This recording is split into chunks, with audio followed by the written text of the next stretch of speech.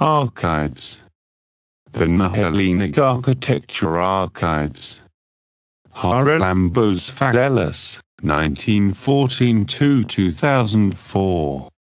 The museum hosts a great number of personal photographs and personal belongings of Haralambos Sfaellos.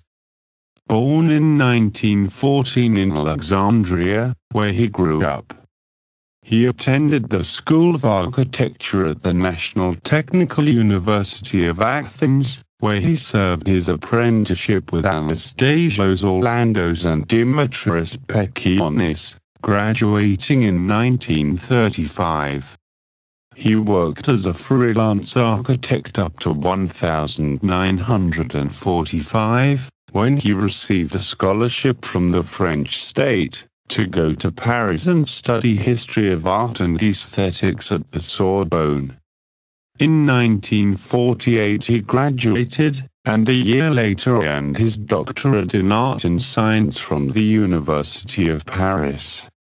On his return to Greece, he served as head of the technical service of the Greek National Tourism Organization from 1950 to 1958, where he designed and oversaw the building of the first Xenia hotels. In 1967 he was appointed professor at the School of Architecture in Paris.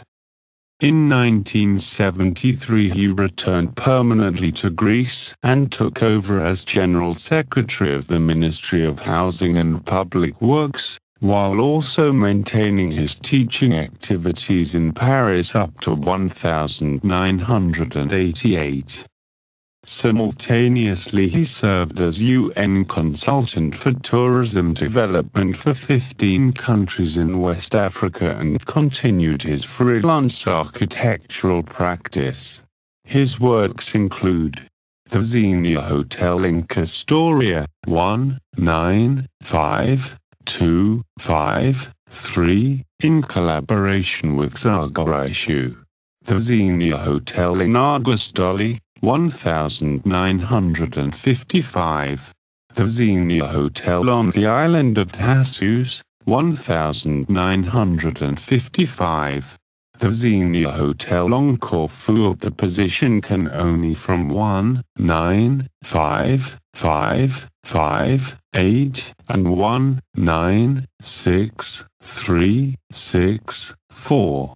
The Xenia Hotel in Zangarade, 1955 and 19645. The Xenia Hotel in Hyde Party, 1956.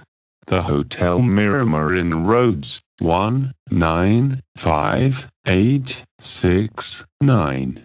The configuration of the interiors for the American Express Bank in Syntagma Square, 1960.